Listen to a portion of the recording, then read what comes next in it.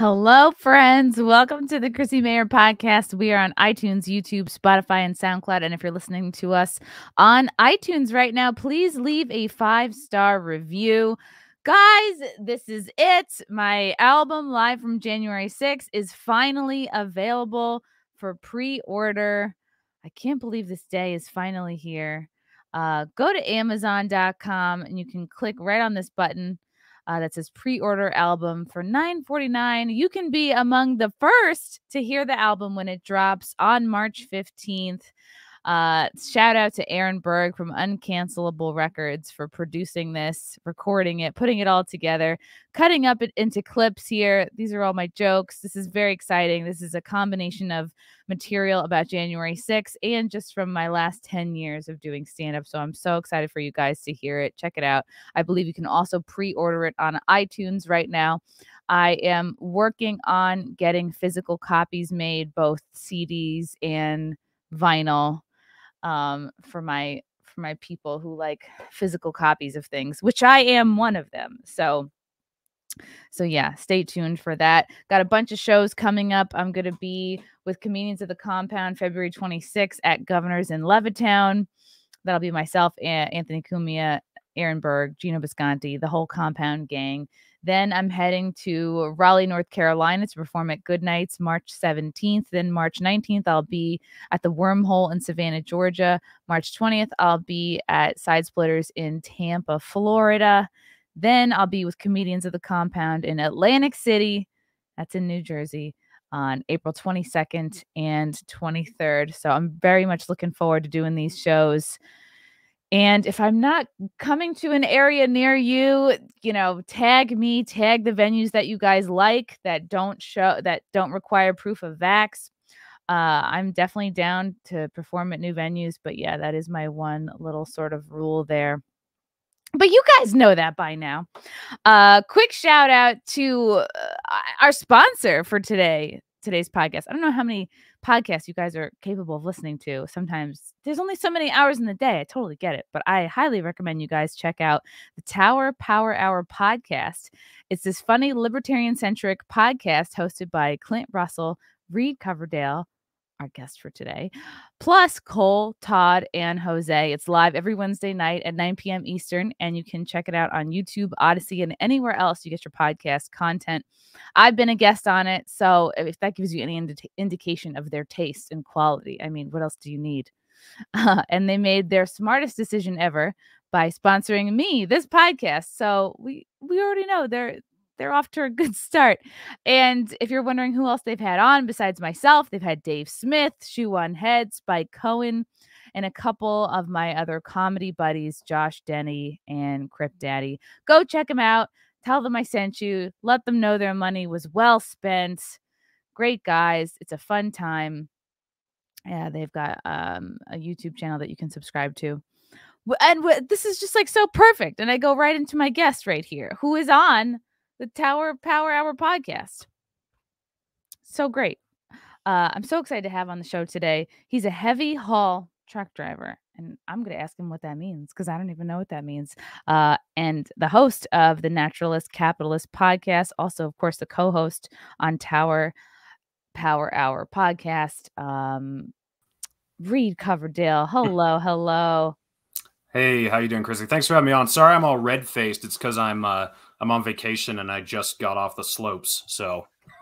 And you mean the mountains, not Asian people, of course. Right, exactly. Where are you? Where are you skiing? Just in Park City in Utah. My brothers flew out, so we're just taking the week off skiing. I'm so jealous. Have you been a skier your whole life? I have, yeah, since I was 5, maybe, and I think I've gone pretty much every year. But once you ski the West, the East is just lame. That's where I'm from. Oh, so. It's better? Are you just saying it's better? Are you saying like once you go West, you never go black? Wait, once you go, once you go West, you never go back? Yeah, it's the same idea, definitely. It's a whole new experience that you can't ever undo. Really? Okay. What's your feeling about snowboarders? Because my idea, I am a snowboarder, and my idea about skiers is that they're all arrogant pricks. But I don't know. Maybe I'm wrong. That's just well, we might be arrogant pricks, but we're better. So, you know. Oh, like... you're better. Okay. There's my point right there. I feel like there's always going to be a skier snowboarder rivalry. I don't know how we can come together. I mean, this has been, these two groups have been divided since, like, you know, before this new wave of racism that we didn't have in the 90s. There's always, as far as I can remember, there's been a lot of class warfare between snowboarders and skiers. I feel like the skiers are just better at keeping the snow on the hill. That's the real thing that I mean, if the snowboarders are slower or whatever, it's fine, but they just always have to push all the snow to the bottom, and then it's all ice, you know. So that's really my only big problem. That's what we do? Okay. Ugh. But you guys know that you look like douchebags when you walk around in your ski boots. You're like, this looks so dumb. Do you guys know how dumb you look? Yeah, but this is coming from the people who have like one foot strapped onto a board, and when they hit a flat spot, they're just kind of like flopping along. Like, hey, can you throw me a pole for a second? It's like, why don't you just ski, and then you wouldn't have this issue. People have asked you to throw them a pole. Oh, of course, yeah, it's happened.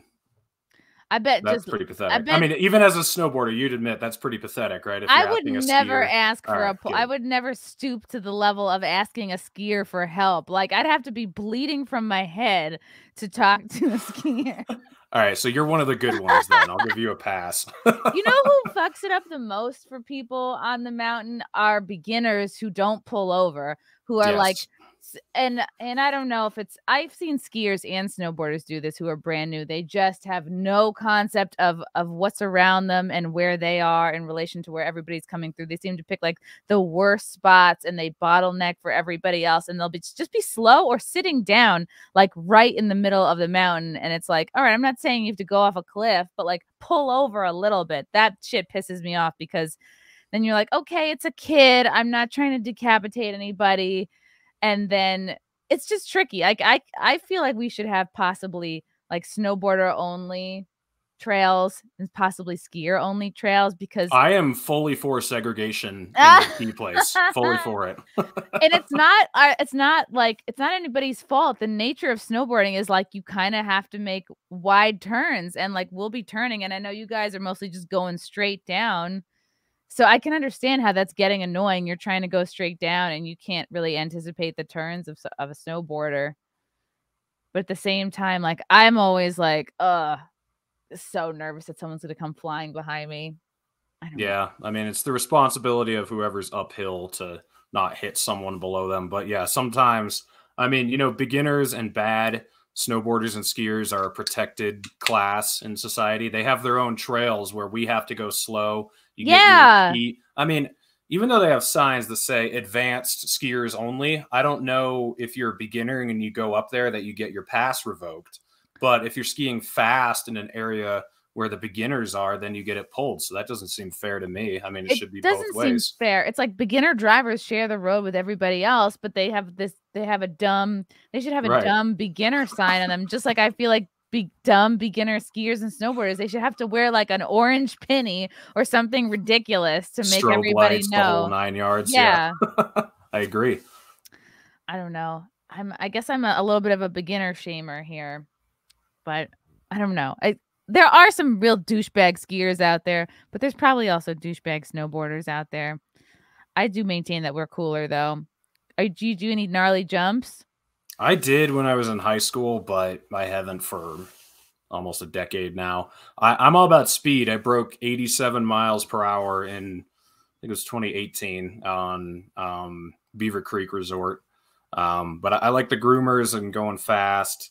But it's funny. I used to love moguls. Someone's going to clip that out of context and be like, Reed Coverdale loves groomers. Yeah. It's all right. I've been clipped out of context plenty. But I used to like moguls until I moved out west, because in the East, they have to create them. And so they're a rarity. And then I mean, if you've skied out or snowboarded out west, you know they just naturally appear everywhere. So now I hate them. They just naturally appear. The worst experience, one of the worst experiences I ever had snowboarding was like teaching my good friends how to snowboard.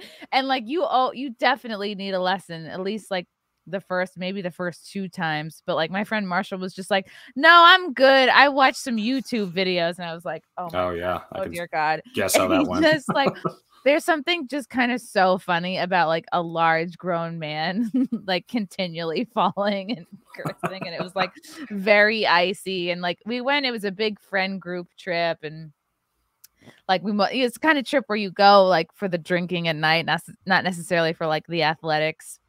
Yeah. And I don't know, there's just something so funny about like So did you learn to ski first, or were you snowboarder from the beginning? I've never skied. Wow. I didn't come from like a skiing or snowboarding family at all. Like in high school, there was a couple of ski trips. My friend Julie Charzik was a snowboarder, and she rode Goofy, and I just thought she was so cool. So I wanted to snowboard right away.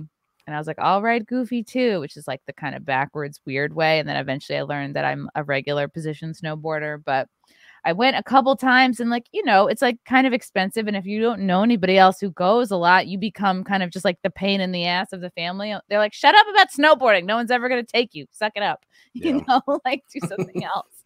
And then, so I would go once in a while. I'm like, thank God, like my boyfriend of the last like 7 years snowboards. So we've been going together a bunch of times every winter, and he's really good. And I ended up buying my own board, and like, which is so much better than renting. It's night and day. You're not spending kind of like half the day feeling out your shitty rental and like how it works. So yeah, I think even if you go once a year, I think it's worth it to just get your own equipment. But yeah, it's one of those hobbies you got to really dive into if you're going to do it. Like you can't just half-ass it, or it's not really worth it. And you really have to be okay with falling on your ass a lot, many times, and not getting good for probably a couple seasons.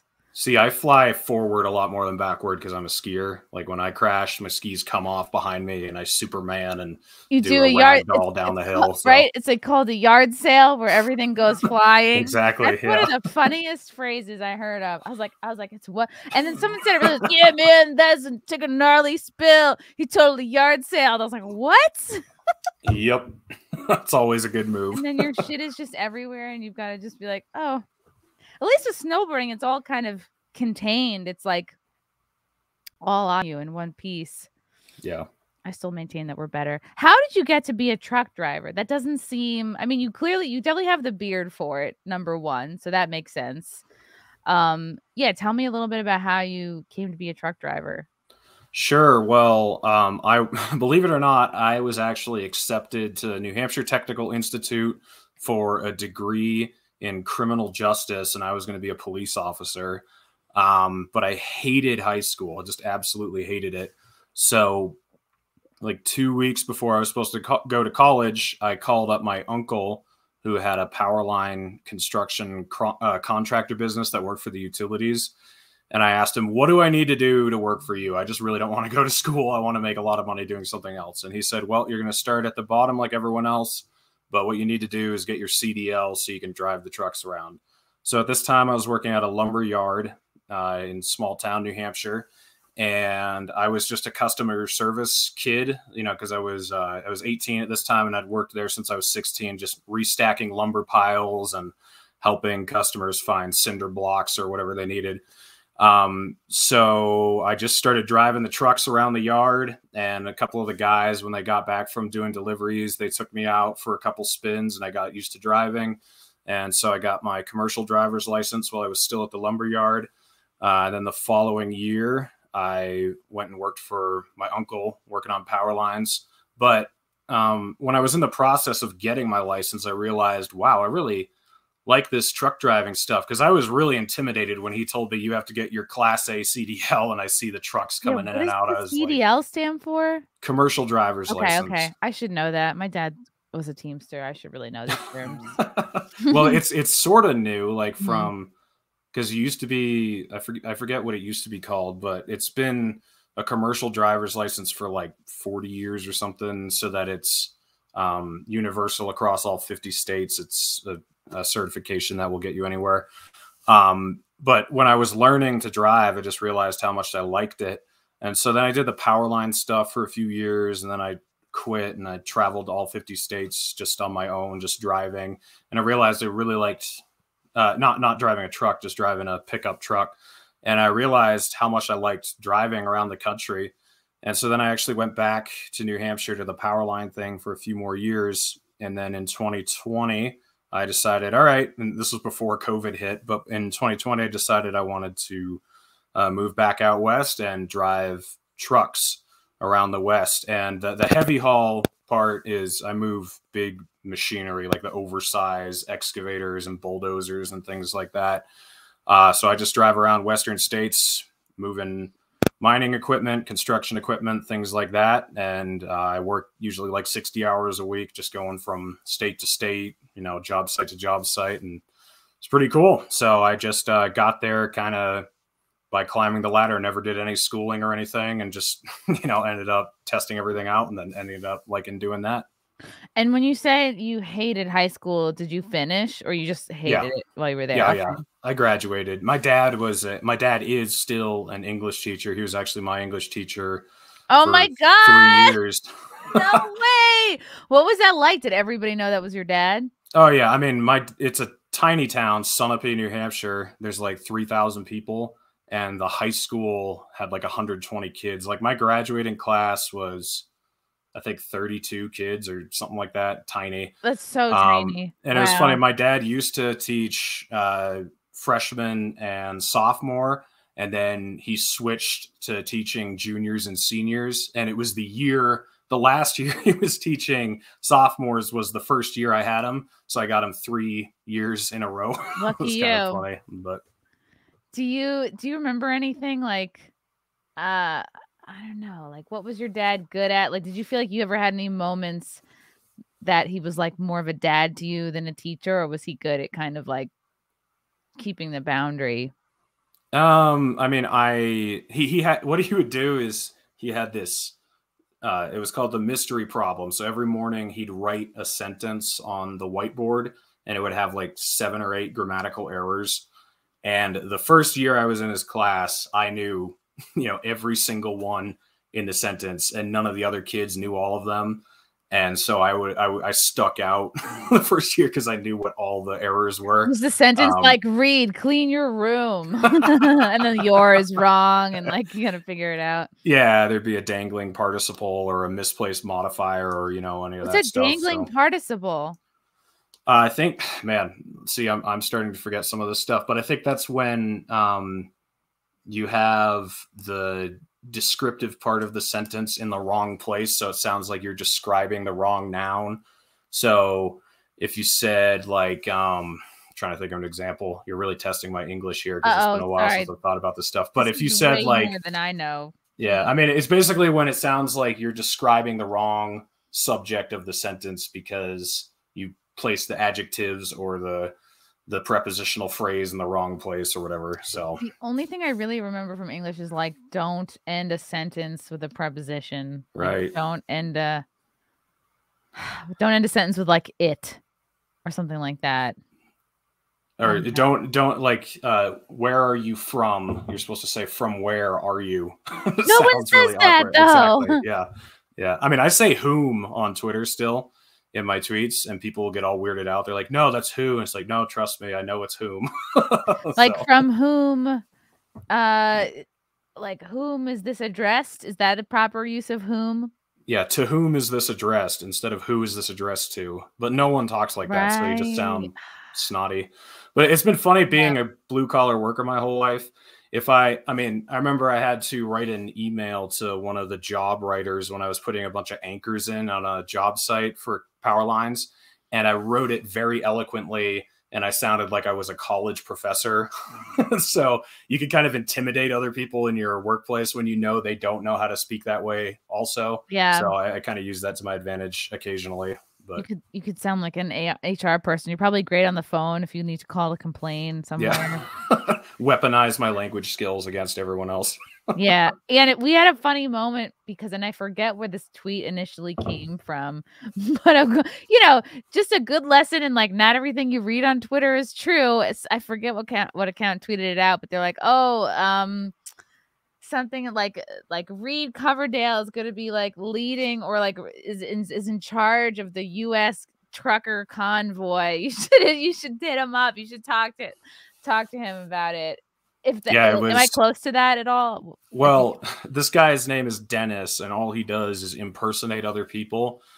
He's been doing it for a long time. He got a lot of followers when the Maxwell trial tracker got banned. Oh my God, all the different iterations of that. Holy cow. Then he pretended to be the Maxwell trial tracker, and he just had the @ like one character off, and he got like, I don't know, 10,000 followers out of it. Oh, so sneaky. And so then after I said I was going to be on Kennedy, he changed his name to Joe Rogan, and, you know, again, just had the @ a little bit different and changed his picture and everything. But the thing is, he never changes his profile. He always leaves his profile like saying it's a troll account or whatever. He's basically just testing people. But he tweeted out as Joe Rogan, "For my next guest, I will be having Reed Coverdale on the show to talk about the American trucker convoy he's organizing." And then like several hours, I think that it was the next morning or several hours later, he tweets out, "Spotify has removed my episode with Reed Coverdale," you know, because that was when all this stuff with Joe Rogan was going on, and it got thousands of retweets and likes and stuff. And I got dozens and dozens of messages from people, and it was hilarious. And so you got tons of messages from people. Anybody like high profile? Because it was so funny to me that like before we started recording, you were like, you know, I'm glad we're still doing this interview because like so many people revoked their offers to you. Yeah, I got some from like local news channels asking me to come on, and then a bunch of podcasters. And then I would just write back, "Sorry, this is a joke. This guy does this. I'm not really going on Joe Rogan. I'm not really organizing a trucker convoy, but I'll still come on the show if you want."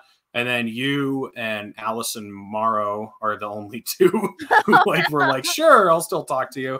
So. Oh man. And it's like nobody, because I'm like, you know, you've been on my radar for a minute anyway. It was like destined to happen, and I just figured like, oh, this is a perfect thing we can talk about.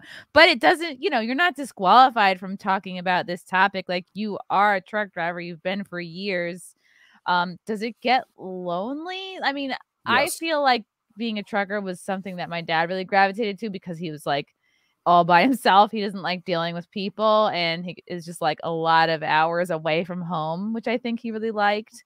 But he wasn't, you know, he was doing Teamster work, like driving around, like, you know, the lighting truck for the movies or the makeup truck or whatever. And it was like a lot of, you know, he wasn't like driving across country. It was just, you know, a lot of in and out of New York City. So yeah, but, it is very lonely. I mean, I've only been full-time. I've had my CDL for like a decade now, but I've only been full-time truck driving for about 2 years. But I also started the podcasting in the end of May of 2020, and that has given me a big social outlet because I end up doing a show or ending up on someone else's show just about every night. So it's great, like talking to people and having, you know, deep conversations. But yeah, if you're at a diner and someone comes up and starts talking to you, you just like try to keep the conversation going and talk about anything, which is not my natural tendency. Like back when I had a job doing power lines, you know, I wouldn't like go seek out conversation. But when you're alone all day and someone comes up and starts talking to you, you kind of try to, you know, get everything out of that conversation you can. But yeah, it's very solitary lifestyle, very lonely, and it's not for everybody. I mean, I don't think everyone can really deal with that. How many shows or appearances do you end up doing from your truck? Probably half of them now, maybe more than half. I mean, sometimes I get a hotel and I'll do it from the hotel, or if I'm home, I'll do it with my green screen and everything I've set up. But yeah, a lot of them are from my truck, and I just open my laptop and set up my hotspot on my phone. And there's been remarkably few times where I haven't been able to connect, because sometimes I'll have a podcast scheduled, but then I'm kind of limited as to where I can stop for the night. Sometimes the service just isn't good enough. And sometimes it's like almost good enough. So I'm trying and I'm lagging, and I'll just have to be sorry. You know, I'll try this again another night, but it's only happened a few times. Yeah. And I know you've been appearing on a lot of other people's podcasts and on your own, talking a lot about the Ottawa convoy. were there, and I know like typically the kind of dude that's going to get into driving a truck may not be like the most into social media. Like I can just, if I'm just totally stereotyping, I don't know, maybe you guys do have like a solid like Facebook group network or whatever. Like I'm just amazed this whole thing was able to happen, because I just feel like most, if I'm just generalizing based on my dad, like most dudes who drive trucks are sort of like not like the Instagram type dudes, you know, and they're not doing like gym selfies. They're not like, you know, at the orchard in their plaid shirt with their like plaid family. So I'm amazed that these guys were able to pull this off. Did you hear any early whisperings of what would turn into what is now the Ottawa Convoy? Like when did you first hear about it? I mean, you're right. Your stereotype of truckers is pretty accurate. I mean, a lot of us, like I'm in a few heavy hauling groups on Facebook, mostly because I can see the pictures of what other people are hauling and kind of learn tricks from seeing how they strapped it down or whatever. But I mean, there's one starting in the United States in a few days, and I have not heard anything about it unless I'm on social media. I mean, I don't hear about it on the CB. When I'm at a truck stop, there's not a bunch of chatter about it. When I go into a diner at a truck stop, I don't hear anything about it. Yeah, I mean, like this is, if I did not have Twitter, I wouldn't know anything about what's going on here. So yeah, especially in Canada, I was really surprised to see how, you know, how coordinated it was, especially for how decentralized and grassroots it was. And the same with what's going on here. Like, I don't even really know what to expect.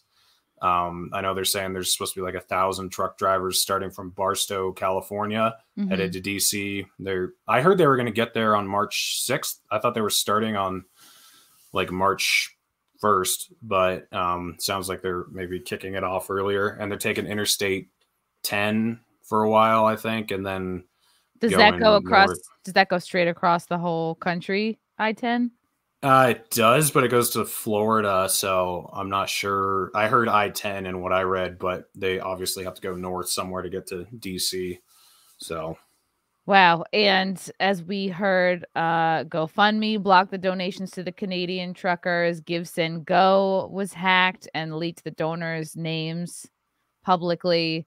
So I'm not sure how these guys are getting money, or if it's coming down to just the local people, like the local mom and pop restaurants sending out people to give them food. But I imagine like truckers are pretty low maintenance and just, I think they, you know, if this is what they do for a job, they know how much food to pack. I think they're, you know, I imagine these convoy guys are probably missing like their home shower and like being home. But I imagine like they're probably pretty well prepared. I think a lot of them knew, you know, you could be out here for a couple months. So, you know, bring enough stuff. Yeah, I mean, even without a convoy happening, there's been a lot of shortages everywhere. Like there's some towns in Nevada that I was in several months ago where I couldn't get anything to eat for dinner when I was spending the night there because the restaurants were just out of food. And I was actually unemployed in March of 2020, but just observing how everything dried up then, you know, with the panic stocking that everyone was doing. I mean, a lot of these truckers were at truck stops with no food, so it wouldn't be anything new. It's something we've had to deal with for the last couple of years anyways. Yeah. And I was listening, you've done a lot of shows where you kind of explain this, but I think you're a really qualified person to describe the differences between, a lot of people are confusing the convoy and a strike. Right. And I'm wondering if you can like walk us through what's the difference between a convoy and a strike, and also why is a strike like such a dumb idea? And when people get excited thinking, oh, a strike is going to send a message, like why would this actually be horrible for this country? Sure. I see the discrepancy in language. You know, some people are saying strike, some people are saying protest, convoy, and maybe they're not intentionally saying a different thing. You know, maybe they're looking at it as the same thing.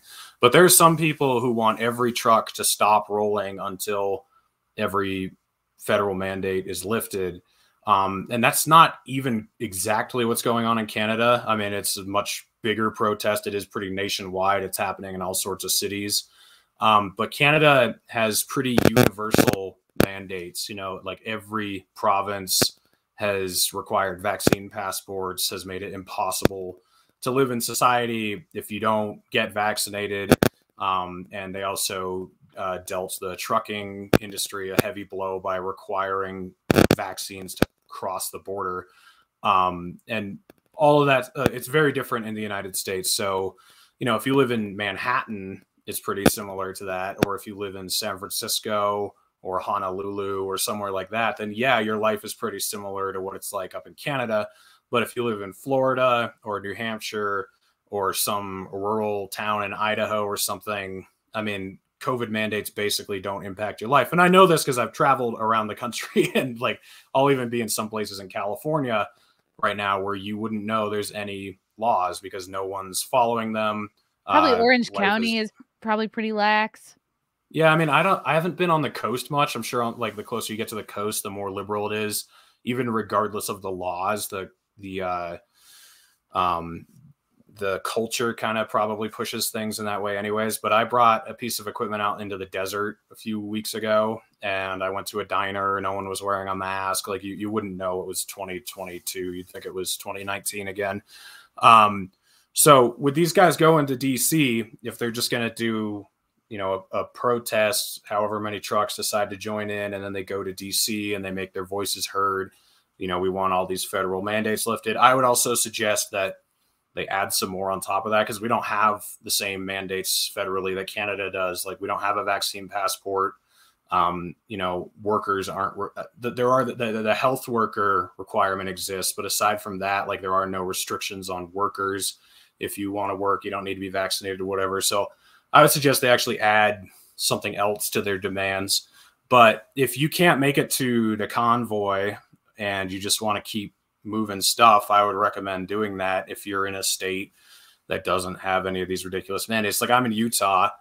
I haven't worn a mask unless I'm in the airport in over a year. I haven't had a single vaccine, and it hasn't affected my life at all. Oh, you're still alive. How? Yeah. How have you survived Omicron? Yeah. So I just think, the approach here should be different from Canada because the country is different from Canada. And I think if we just did a nationwide strike where every trucker stopped moving until the federal mandates went away, it might actually backfire, because in Canada, things have been so bad that the protest has actually got the backing of a lot of the public because they're so fed up with it. They're like, give us our freedoms back. Where here, most people are kind of free already. Like, yeah, there are some cities that are being absolutely retarded about this stuff, but most states have rolled back their mandates. Even the more restrictive ones are actually already starting to do it. Like Washington, D.C. just lifted its mandate for showing vaccines to go in places. California and New York both lifted their mask mandates, I think. So things are already changing here. So I just don't want to see a protest for the sake of a protest that turns into something that could backfire and, end up, I don't know, causing the government to say, actually, these reckless truckers need more regulations. See how much they're destroying our economy for no reason. Like we already removed these mandates and they're starving you anyway. And I don't know. So, I mean, I want, like, I'm fully supportive of protest, but I want results. That's what I care about. Not like, I don't care as much about justification, because there are tons of things that you could technically justify, but what is it gonna result in? So I just, I think the approach here should be a little bit different. It should be very targeted, going after DC and any cities that are still requiring any of this crap.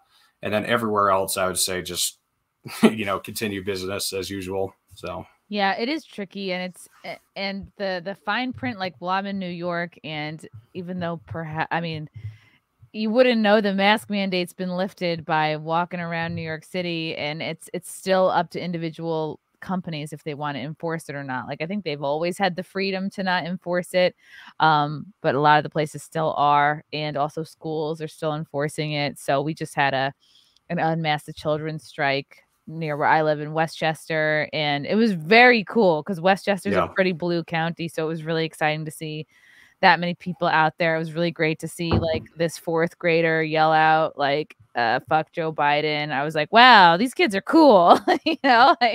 Yeah. And I was talking to my sister, who is a teacher out in Clark County in Vegas. They just lifted their mask mandates in schools. So she thought, oh, this is so great. You know, she figured the next day she's going to walk into school and no one's going to be wearing a mask except for maybe a couple like germophobic teachers, right? Not only were still so many kids wearing masks, but like a couple of teachers were too, which I can understand because it's, you know, but you figure what kid likes these mandates? They're going to be the quickest to like pull them off. And so she asked a couple of the girls in her class who weren't wearing masks, like, hey, what's going on? Why are some of your like, you know, friends still wearing them? And these are what, like sophomore, juniors in high school. And she said that the students said to her, oh, well, it's actually a lot of students that get bullied by so there's students who are like hardcore all about the masks, and they bully the kids that want to stop wearing them. The kids are actually calling other kids anti-vaxxing Trump voters. This is in high school. This is before kids are of voting age at all. But like, if that goes to show you, like, the damage is pretty done on that. Like, that's, you know, it's clearly has trickled down from their parents. If high school kids are calling other high school kids anti-vax Trump voters. And another thing that she noticed was going on, there was another male teacher who had stopped wearing his mask, and he had noticed that a student who was still masking up had actually moved their desk to be further away from the teacher now that he wasn't wearing his mask anymore. And it's so sad. Like, I really feel for these kids, because it's like 2 years for a kid is an eternity. It's like a huge segment of their life.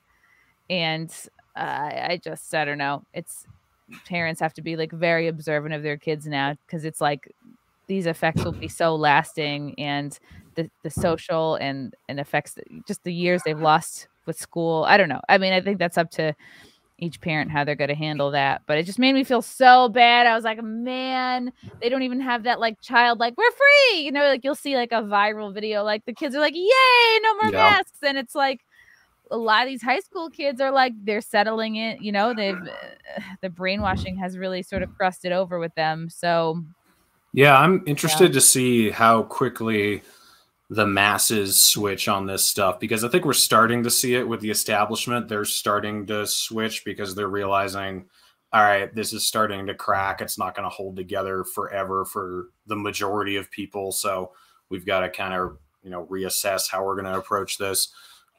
Where the masses who have fallen for it, I mean, they were like a light switch at the beginning with this stuff. I mean, it just took a couple weeks, and you know, they were 110% on board with whatever they wanted. So I'm interested to see like how quickly that can be undone. You know, my mom a year ago, like I was getting in arguments with her, telling her how dumb like all this vaccination and closing down and wearing masks was. And this was at a time where it was really taboo to talk about that. And now she called me on the phone like a few days ago and was basically repeating the exact same talking points I've been telling her a year ago. And I'm like, yeah, Mom, I was telling you that. So I don't know. Like, it's frustrating. And it's like, like, what are these people going to do? Are they going to like tail between their legs? Like, you know, people have been sort of cast out of their families, lost friends, uninvited to Christmases, Thanksgivings, you know, uninvited from seeing young children and babies. It's people should be like ashamed of themselves, but I feel like a lot of people are just going to quietly, you know, there's going to be a lack of apologies, I feel like, from people who have been saying this shit for the last 2 years straight, and people who are just now coming around. Yeah, I was lucky. My immediate family never got weird about it. Very lucky. Some of my extended family did, but very lucky that my immediate family didn't let any of the fear mongering divide us. I went home for Thanksgiving and Christmas the last 2 years, and I'm just really, really fortunate. Glad that didn't, you know, tear us apart at all. That's really good. And then when we talk about like, you know, truckers, convoys, whether it's Canada or whatever will happen here, can you explain for people what is because I think people that don't know the trucking world think anybody can just jump on and drive to the convoy and like, all right, you know, and it's not that simple. Could you maybe differentiate the difference between like a company trucker versus an independent trucker versus an owned and operated?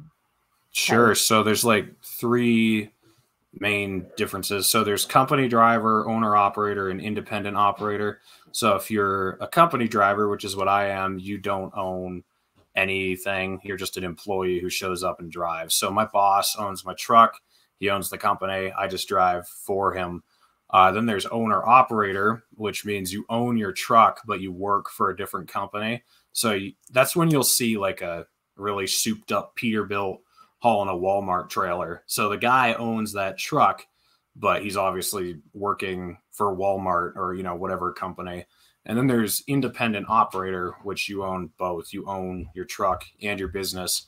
So it's like the independent operators are the ones who have the most flexibility. And then owner operators too. Like if they're not hauling another company's trailer, they could jump in on this.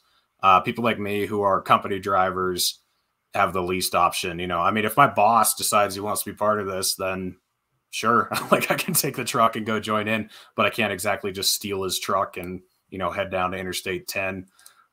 So yeah, it is different from person to person, depending on what your situation is. So he wouldn't say to you like, yeah, you know what, Reed, go YOLO, go spread the word, go join the convoy. He might, you never know. Go drive to Ottawa. I mean, man, the way they've treated the guys up in Ottawa has been so horrible, because I've been so impressed with how they've acted throughout this whole thing. Like, talk about opportunity for violence or property destruction or anger. And they've been so well behaved. They haven't damaged any property, regardless of what the reports are. There's no proof that they have. They've actually been obeying all the laws. Like in Ottawa, they have one lane of traffic open all around the city of Ottawa, so emergency vehicles can get in and out, so people can go back and forth to work. I've just been like really, really impressed. And then the media and the Canadian government, and then some collusion from the American government, has done nothing but demonize these people as, you know, terrorists. So I think the backlash of that is going to be more American truckers wanting to jump in on this convoy just to send a middle finger, because people who might not have cared so much before, like when they see the Canadian government stepping in and, you know, threatening to file lawsuits against people who try to fund these people, like I mean, what do you expect the reaction to that to be? Like, oh, okay, now I think the government's being more reasonable. Like, no, they're just going to want to send you even more of a message. So I don't know. We'll see how the American government reacts to the one here. I'm worried, to be honest. Like like I said, the Canadians have been incredibly well behaved. The Americans don't have as good a track record when it comes to protesting. Like if you look at January 6th or the Black Lives Matter protests, like in both of those situations, you can't compare the two. They were totally different.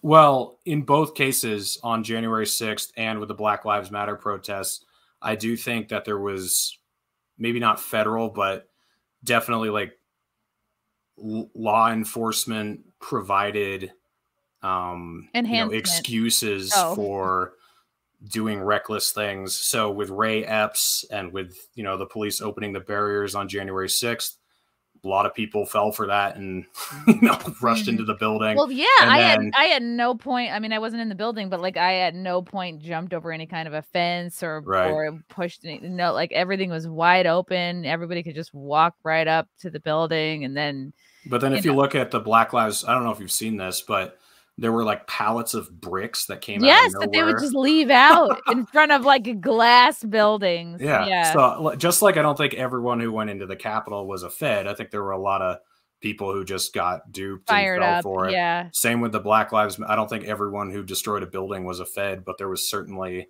you know, bait set out for people and they fell for it. So I just don't know what'll happen with this. I hope it's, you know, I hope everyone just kind of keeps the big picture in their mind and doesn't fall for anything like that. Do you think the Canadian government's threats to revoke truckers' insurance and close down their bank accounts is an empty threat? And if not, how does that play out with the different types of truckers?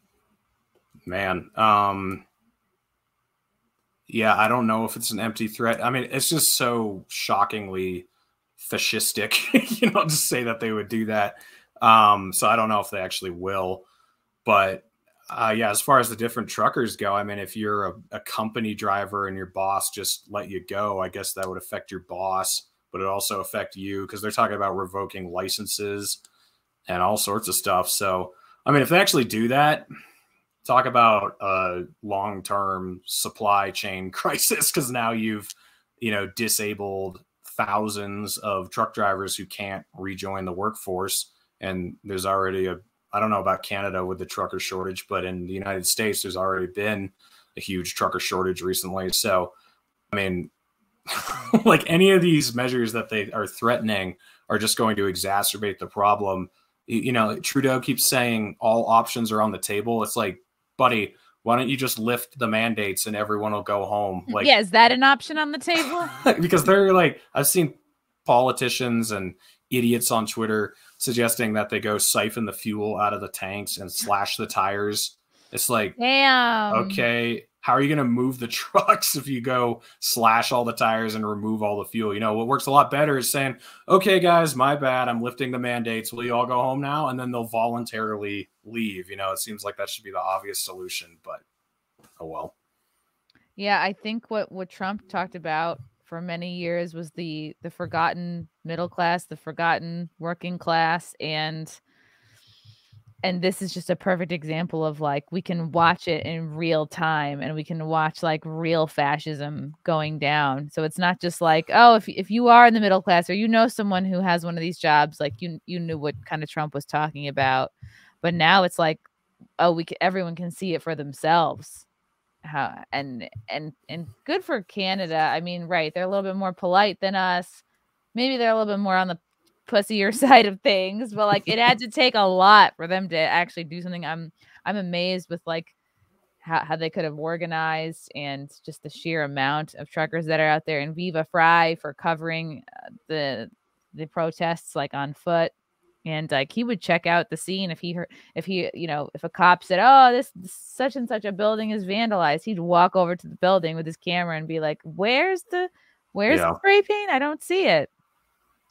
So and I've been seeing not very much at all coverage from legacy media here. No surprise. But I think social media has been kind of on top of it as far as coverage goes. Yeah, I think we would have seen a similar situation to what Canada is going through right now if the mandate that Biden wanted to get through hadn't been thrown out of the Supreme Court, because every company with more than 100 employees forcing their workers to get vaccinated, that would have been insane. I mean, you would have had so many people quit. Yeah, we were very close to like a total trucker catastrophe here. And I don't think a lot of people realize that. Because that would have been closer to what I'm talking about. Like that would have been a nationwide like trucker strike, basically, because you would have had so many people quit their jobs and the supply chain would have completely fallen apart, and gas wouldn't be delivered anywhere and grocery stores would be out of food. And we're lucky that didn't happen. But I mean, I just can't believe how out of touch the people pushing for this type of stuff are. They're usually the type of people who claim to be in solidarity with the working class, and they're not. They're as elitist as it gets. Do you ever notice, like, are you friends with a lot of other truckers? Do you feel like you can form friendships with other guys, or is it just like that not really the nature of it? Yeah, I mean, it's actually mostly been through podcasting. Tommy Salmons of the Year Zero podcast, he's another kind of libertarian truck driver that I've talked to a lot. Quincy Johnson's another guy that I've had on my show a couple times. And then Top Lobster, of course, he's a truck driver too. Yeah, I mean, there's an understanding between truck drivers, and I think truck driving is a kind of a libertarian occupation because you hate the cops, you hate the government, telling you what to do all the time, and you hate other people trying to get in your way and tell you how to run your life when you know what's going on. And so, I mean, we have an understanding of the struggles that we have to go through and the lack of appreciation that the public has for us, which has been a recent, being so either hated or adored right now is just so funny because I've just been, as a trucker, you're typically just ignored. Like very overlooked. Yeah. Like no one thinks about what you do. And now we're like the talk of the town, either negatively or positively. So that's been kind of funny to see. This is a comment in the chat that I want to get your take on. Sure. Prepare to see Canada and the USA dump millions into technology companies that promise to produce driverless automated trucks not long after this. Do you see this as a possible outcome? I mean, I'm sure they'd love that to be the case, but we're so far from that being a possibility. I mean, they can make trucks that could drive Interstate 10 back and forth on, you know, in sunny conditions or whatever. But, you know, so many jobs or delivery jobs where driving is only part of the job. Yeah, Half it's of waiting it is around. unloading. It's yeah.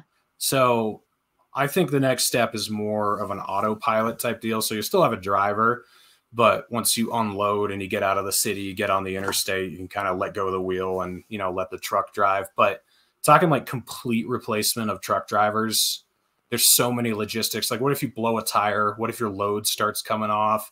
What if there's inclement weather? What if part of your job is unloading whatever you're driving to a job site or something? I mean, there's just like, there's so many human variables that still exist. And navigating, like, yeah, bringing stuff out in the snow or like just weird shit in the road, having to get around. Like, I don't know. I don't see any like Boston Dynamics dog looking thing like navigating. Yeah, I mean, a construction site or something. I heard Andrew Yang talk a lot about this in 2019 when he was running for president. And when you listen to him actually try to describe how it would work, you realize, wow, this guy doesn't know anything about trucking. So a lot of the people who are pushing for that, I mean, I'm not saying it's not coming. It is coming, but it's as far as like completely replacing truck drivers, it's so far down the line. Like, I don't think even in my lifetime I'll see that. Do you how do you guys feel about when you look out the window and you see somebody doing this? Does this annoy you? Because if so, no, I do it. I mean, I'm not gonna stop doing it. It's fun for me, but I mean, there's just like limited times when I can't do it. Like if you're going, like if some kid is waiting by the bus stop at like 6 in the morning and you're a city or something, you know, then you can't do it. But every other time I'll always do it. How many times a day do you get like demands for honks? Oh, it depends on where I am. But I mean, if you're in a rural area where there's a lot of kids walking around or like a suburban area or something, yeah, you get it all the time. So like multiple times a day? What's the most like you've ever honked in a day?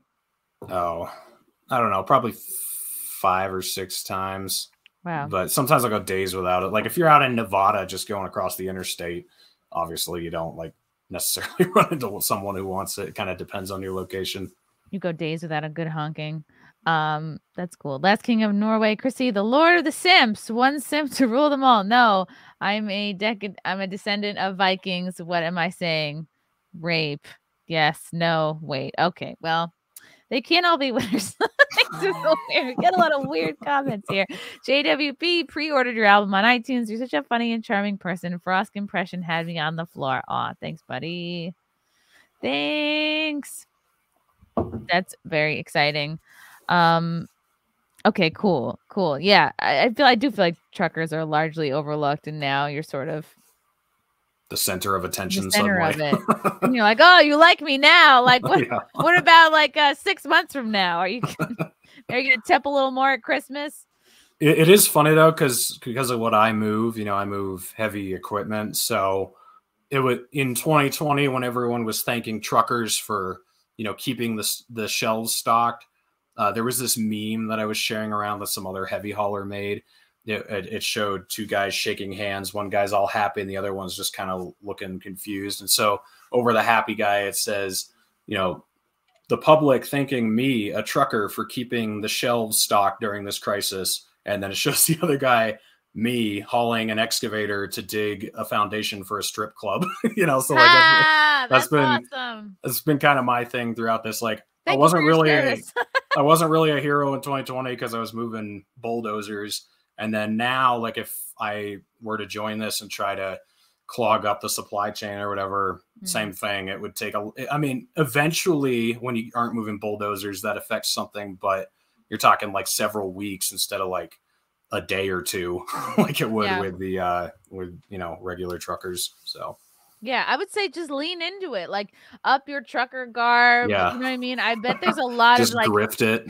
ass to be had. You know what I mean? Like I feel Yeah. like this is a great time for dating for truckers. Is it are you dating anybody right now? Is it I hard? am single. Okay. I mean, everyone should know I am moving back to New Hampshire in June. But if you're in New Hampshire and you want a trucker, then I'm available. So Yeah, if you're into heavy loads. yeah, if you're into heavy loads. Get free to call. Yeah, there should be like a trucker dating app. I don't know. I think there is. I've just never used Honk if it. you're horny. Yes. I think there is a trucker dating site. I've just never used it because like that's not the crowd exactly that I want to look into, the trucker interested people. Do truckers ever complain about a lack of diversity among truckers, among fellow truckers? Is that a hot topic? Because it's something that I see a lot of woke non-trucker people talk about. I've literally never heard another truck driver bring it up, so I'm gonna say no. There was this video where this woman's like, you know, they don't make trucking hospitable to Black women, and I'm like, oh my god, oh my fucking god, like I actually women are becoming truckers more than ever, or at least they were a couple of years ago. I read a report that it was a job they were starting to pick up, so I don't know. If anything, we're getting more diverse, but yeah, I don't think anyone cares. If anything, we can blame the supply chain problems on the increase in female drivers. I agree. From Mizit was odd. Hey, maybe this will bring back a resurgence of trucker movies in the vein of Smokey and the Bandit. I'm trying to find a bright side to the lunacy. Yeah, that old movie Convoy with Chris Christopherson. Where's the rubber duck or whatever? I don't know if you've seen that, but I haven't. The trucker convoys used to be a thing back in, I don't know, I think the 70s or so, because all the speed limits used to be 55 everywhere. So you couldn't make any money because you couldn't make any good time. So like 100 trucks would just get together and just steam across the country. And then if you'd peel off whenever you had to break from the route. But what is a cop going to do when 100 trucks come screaming down the highway at 80 miles per hour? So, it used to be a thing that happened all the time. Yeah. Another good question from the chat, from Guy this year. Wait a second. No, that's not what I wanted to click on. Okay. From Haynes Rocks. In your opinion, was the Canadian protest organized by the Liberal government as a stepping stone for the Emergency Act dictator mandate that's now implemented? No, I don't think it was organized by them. But this is what I was kind of talking about. Like, I think in the United States, since there isn't a ton of ridiculous restrictions like there are in Canada, if a nationwide like strike that started actually causing supply chain issues happened here, maybe they would use it as an excuse to do something like that. So yeah, I don't think it was, I think this was all organic though in Canada. I mean, things have been pretty bad up there. Yeah. Another person had a really funny comment. Oh yeah, from Foozy. You think it's easy to rob trains right now? Wait till automated trucks roll out. You could fool them with a spray can. That's a good point. All you gotta do is hack the truck, and then you could just change its destination, bring all your, all its goods right to where you want to. Yeah, it's like all this technology is a great idea till like you're losing money and getting robbed.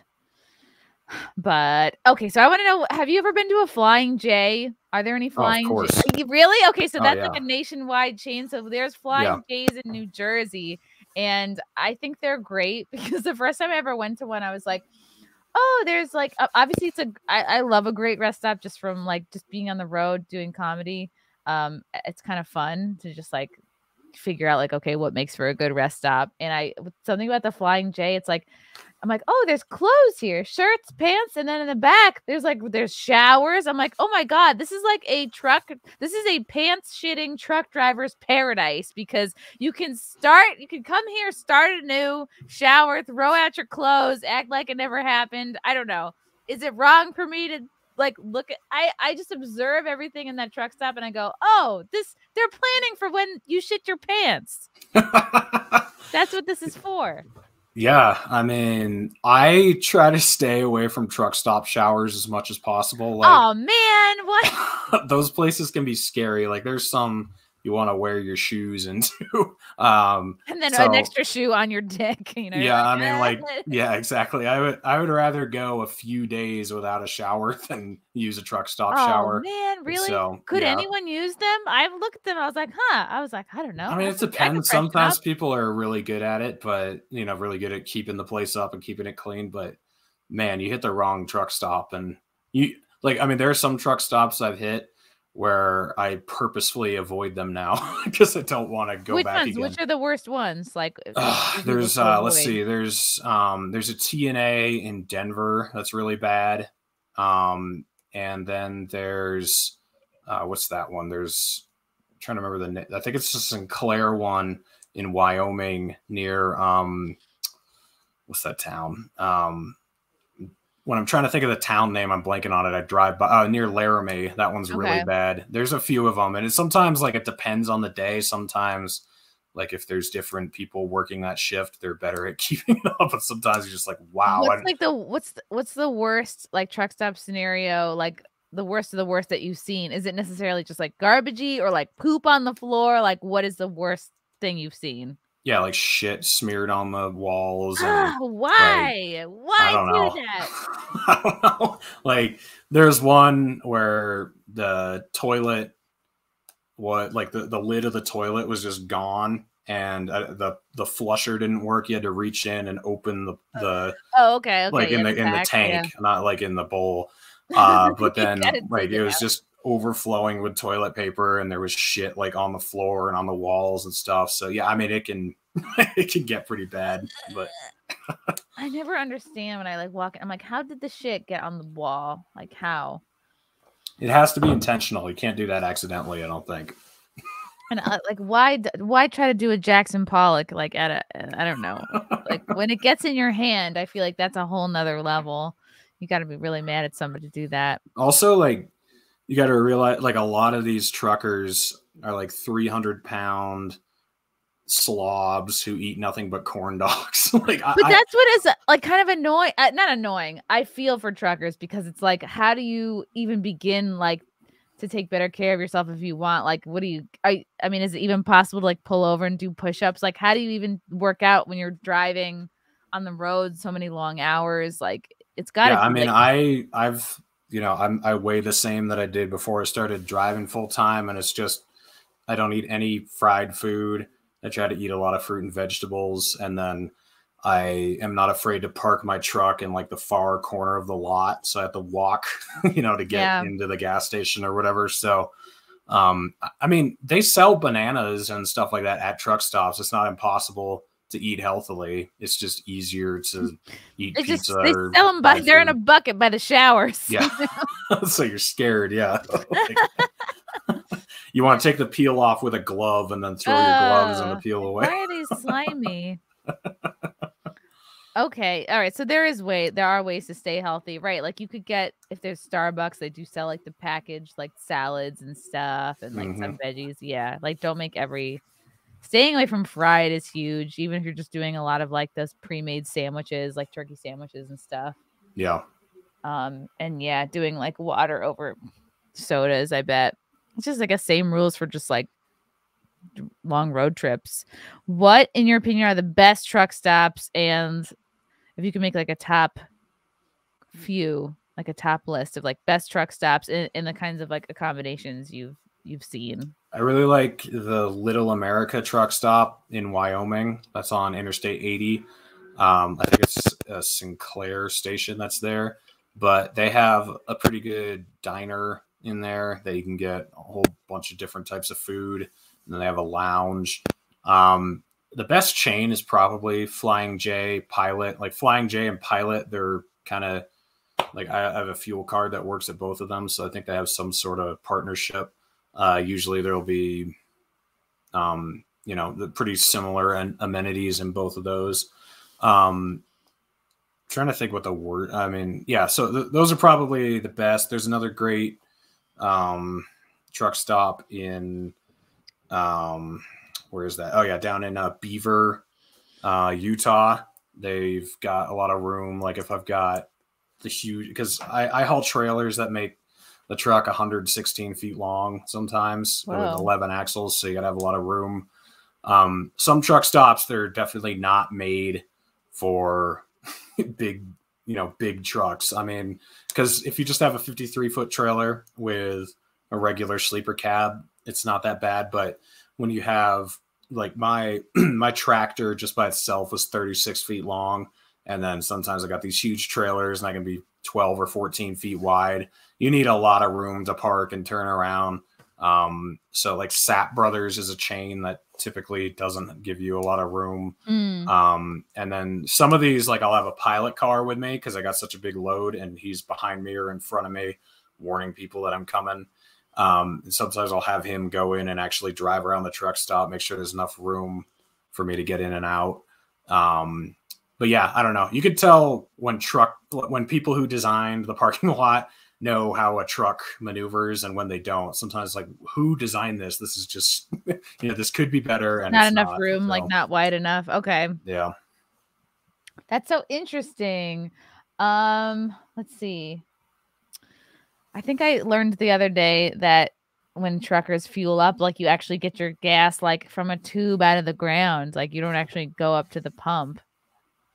From a tube out of the ground. Maybe I was watching something illegal happen. I don't know. There was a truck that pulled up to a gas station and he was like, sort of like he put a tube into the ground. I'm like, oh, I guess he's fueling up that way. Oh, no. He's filling up. He's probably, it was a tanker filling up the gas station reservoir. Oh, he was the one giving them the gas. Yeah. Yep. Okay. Well, now I know. We pull up just like everyone else. We got a little bit bigger pumps, but same idea. Have you ever banged anybody in your truck? Nope, not in my truck. I tell a lot of jokes about it, but never have actually done it in the truck. At a rest stop? Maybe at a rest stop. Which was the best rest stop to like have sex at? I don't know. Okay, I don't remember. Yeah. Whichever ones have the cleanest bathroom. All right, cool. I'm just trying to give my friends some tips out there to make I hear you. Their time on the road a little more fun.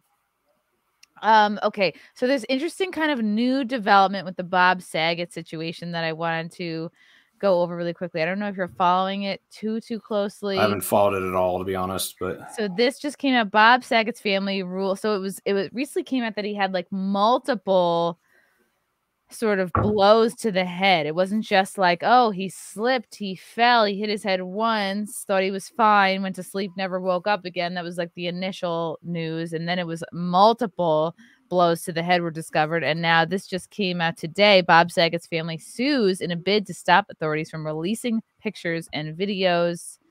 The family of the recently deceased actor Bob Saget has sued authorities in Florida in a bid to stop them from releasing the photos. And this is like kind of brutal. His widow, Kelly Rizzo, and the late actor's daughters told the judge, and some media outlets have already lodged or plan to lodge public record requests from the materials and are angling to block the efforts. Plaintiffs will suffer irreparable harm in the form of extreme mental pain. Yeah, obviously. Yeah.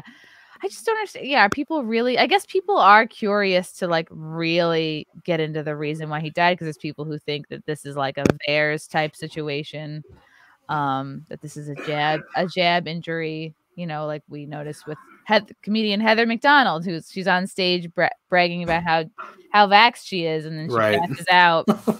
And I don't know if she had a seizure or what happened. That disproved that women can't be funny in my mind, by the way. Yeah, good for her. One way or another, she gets a laugh. Yeah. Okay, the facts of the investigation should be made public, but these materials should remain private out of respect for the dignity of Mr. Saget and his family. The Orange County Sheriff's Office and the county's medical examiner office were named as defendants. It's more just about condolences. It's very sus the way that he died. Yeah, he died from blunt head trauma. The death was ruled to be accidental. He did test positive for COVID. Turned up. That's what he died from, obviously. It must be. Yeah, died with COVID, not from it. Yeah. Testing turns up no trace of drugs or toxins in his system. And then there's something that it's like hard to ignore. So this was a little snippet of a podcast or a show that he was on which is kind of whack. This was 3 months before he died. I'm just going to play a little snippet of this. And I know you love to also pepper in movies because you love the movies. And of course, I love movies too. Pepper in movies. I like live for movies. Yeah, right. And you know, as I said, I absolutely love movies as well. You love 5 movies. You love Big Lebowski every day. You could watch Big Lebowski. I probably should have mentioned who this is. Oh well, Lebowski 4 times a day. The Godfather. Wayne's World, Godfather 2, Goodfellas, Casino, Scarface. So I don't have long to live. These are your favorites. I'm going to be found dead in bed. Whoa! Watch out. So, and I know you what? And then said, "Better watch out." Is this his wife here? I have no idea. Frank, do you know? This is his wife. Oh, it's his wife. So this is who's that guy from Hogan's Heroes? What was his name? Bob. Who's the guy from Hogan's? I don't know. Bob something. I'm trying to remember his last name. Because Bob Crane. Bob Crane. Do you know that story? Crane? No. Yeah, he was murdered on a film set by someone hitting him over the head with a tripod, like camera tripod. Shit. And I know this guy. Damn. Yeah, he cheated on his wife of 20 years with the actress who played Helga in Hogan's Heroes. Wow. And yeah, so I don't know. Seems like a similar situation going on here. Imagine if, oh my God, and this is the reason why they don't want the materials getting out to the public. If she murdered her husband. Well, it's last part. I don't have long to live. These are your favorites. I gotta replay this. Casino, Scarface. But so I don't have long to live. These are your favorites. I'm going to be found dead in bed. You better watch out. So oh my God, that wasn't a fun, witty couple type banter. He looked to the sea, did a side eye. Damn. Yeah. So why do they not live together, or do they just live in the same house and they wanted to be on the same screen, or what's 3 months before what's they going died? on here? You know, Reed, you come on my show, you expect me to have context and know what I'm talking about as I show it. It's almost like oh God. Let's see if the I didn't know if you were different than me and had to back up your claims, so I just was like, I can't ignore this. What was going on behind the scenes that made Bob Saget say something like that? I know he's a funny guy, but they're not joking, they're not laughing. This seems like an Bob inside. Crane, Bob Saget. This is more parallels. So yeah, this is his wife, same wife who is asking to keep his autopsy results private. Ah! Oh my! This is from October 25th. Here for You podcast with Kelly Rizzo. You know what? I'm gonna have to subscribe to Kelly Rizzo's podcast. See if I can pick up on any clues. Because it was so interesting. I listened to Heather McDonald's, the comedian who fainted on stage in Arizona. I listened to the podcast she did after this all happened. And it's just so funny. I can't expect everyone to be well-versed in all of the conspiracy theories, but all the things she was saying, it was come on. She's like, I'm at the hospital. They kept doing all these tests for my heart. I don't know, but nothing's wrong. Oh yeah. Everyone was concerned about blood clots, but nothing's wrong. Dr. Drew said, yep, get this other test for your heart. But oh man, all right, at least try to know a little bit about what the other side is talking about. Mm-hmm. I really hope she's going to be okay. She had internal brain bleeding. Yeah, that was a hard hit. And I think I listened to this latest podcast of her and Dr. Drew, and she was like, yeah, I'm not getting the 4th booster. She said it just like that. And I was like, okay. It took all this. Yeah, 3 was so 4th booster, 5 shots overall. She had obviously she had 4 right now. The next one, she had the 2 OG ones, the first booster. Then she had a shingles shot. Then she had a flu shot. But she said she was not going to do the 4th booster. I'm like, oh wow, because you filled up your card. Yeah. What if it was an inside job? Damn. Yeah, that's weird. I find it so funny. I think Michael Malice said something about this the other day. The granola eating, all natural foods people are all about getting the most injections right now. That's just kind of ironic. Oh man, are you talking about women specifically? Well, that too, but I know a lot of guys who are the same way. Like, you know, they only eat organic and everything has to be plant-based or whatever. But, you know, these shots from a large pharmaceutical corporation, I'm going to get as many of those as I can. No questions asked. Oh my God. Yes. It was in the same episode that Heather was like, you know, I turned down the Oxy because, you know, who knows what's in there. I could get addicted. And it's right. It's like the lack of self-awareness of these people. It's like, yeah, I'll trust it if it's big pharma in some cases, but not in others. And then a lot of these people 2 years ago, big pharma was, you know, worse than the devil. It was the Bernie Sanders crowd. Like, the big pharmaceutical companies must be, you know, blown into a million bits and never put back together or whatever. You know, that's pretty good, Bernie. Thanks. Yeah. I hang out with Eric Jackman, a great impersonator, a lot. So he rubs off on me a little bit, but that's pretty good. That's pretty good. Oh man, I forgot to do my shout out to Cushy Dreams. Reed, I don't know if you suffer from stress and anxiety. Would you say that you suffer from stress and anxiety? It depends on the day, but yes, sometimes. I suffer from stress and anxiety. Did you know that our friends at Cushy Dreams can help if you're in pain or even if you have trouble sleeping, or maybe you just like to have a calmer brain while you stay active? Our friends at Cushy Dreams have solutions. They specialize in high-quality smokable CBD, and CBD has been shown to help with anxiety, depression, inflammation, pain relief, and it might just work for you. They offer both indica and sativa strains. You get to pick the mood you want, and you can experience the vibe of hustle, create, relax, peace, energy, dream. I personally like the hustle one. Plus, there's no hangover because there's no high. Whether you want to smoke beautiful bud or pre-rolls, Cushy Dreams has you covered. Their popular pre-roll joints are rolled in organic hemp paper and feature an even slow burn. Flour is available in nitrogen-sealed cans and now low humidity-controlled 1-ounce Mylar bags. It's top-shelf cannabis, ships discreetly to you and directly to all 50 states. You can get all the health benefits of CBD without getting high. We know you're sick of your carts, vapes, and gummies and want to smoke your CBD. It's all organic, low THC. It gets into your system right away. That's the benefit to like smoking versus, you know, I've had such bad experiences with like edibles. Like I get real weird and vulnerable and like I get real clingy and my boyfriend's like, get away from me. And I'm like, all right. I just start every time I have an edible, I like start crying. I don't know if that's what it's supposed to do, but yeah, check out. Unfortunately, I don't think I can use any of these, so I'll just have to resort to screaming out the window to deal with my stress. Oh no! Why do you get drug tested? Yeah.